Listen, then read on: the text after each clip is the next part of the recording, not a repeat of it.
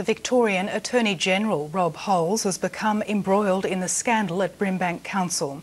Rob Holes admits he endorsed the character of a convicted criminal at the centre of the Ombudsman's report and made him a Justice of the Peace. As Josie Taylor reports, until tonight, the JP Hakki Suleyman worked for the Planning Minister, Justin Madden. The Attorney-General signed off on Hakki Suleyman's application to become a Justice of the Peace in 2007. In light of the damning Ombudsman's report into the Brimbank City Council, that appears a big mistake. I contacted the head of my department and asked them to do an immediate assessment of Mr Suleyman's appointment as a JP and the status of that appointment, and I expect to get that advice shortly. The Ombudsman's report found Hakki Suleyman, while working for Planning Minister Justin Madden, improperly influenced the Brimbank City Council while his daughter Natalie was mayor.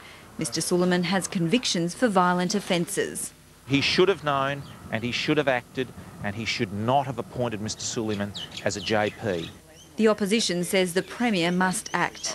Sack Hakki or stand him aside today.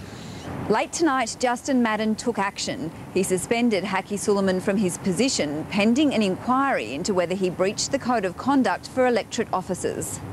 Another Labor figure named as having inappropriate influence on the Brimbank City Council is convicted criminal Andrew Theophanous.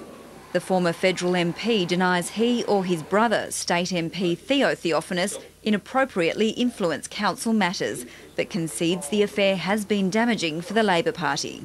The Premier should initiate an investigation into branch stacking, not only in Brimbank, I might say, but around the state.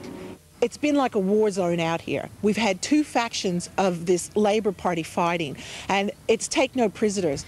Brimbank residents want Justin Madden's resignation, saying he's ignored their problems for years. This council is as dysfunctional as the last council. Ratepayers are still fighting the Brimbank Council, who've hiked rates to build new council chambers on a public oval. Josie Taylor, ABC News, Melbourne. The jump